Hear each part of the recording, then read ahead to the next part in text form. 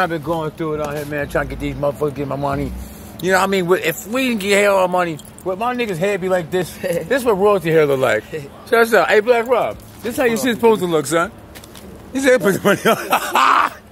See how you shave in America? You just throw the hair off. I want to know, Easter Bunny basket, fucked up looking bitch.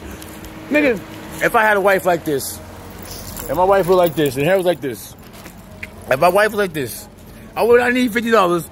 And my niggas show love because y'all been stealing my money, swindling. So I was thinking to myself, you know what I'm saying? What you trying to give $50 just to get a shoe back? What shoes? Yeah. Do you know that was before December? That was like, you ain't fit those no more. Not a bitch shouldn't have texted the wife. I said, though, not the wife. You're trying to break out the wife. You know that's pain and suffering? So if they cost you $50, they turn $150? Yeah. Because it's 3 times. Yeah. So say they took out $12,000. So you actually owe me more than this. You ain't interest off this. This is $1,000. That shit was what, $1,600, $1,200? Yeah, my shit. Yeah. How much is stimulus?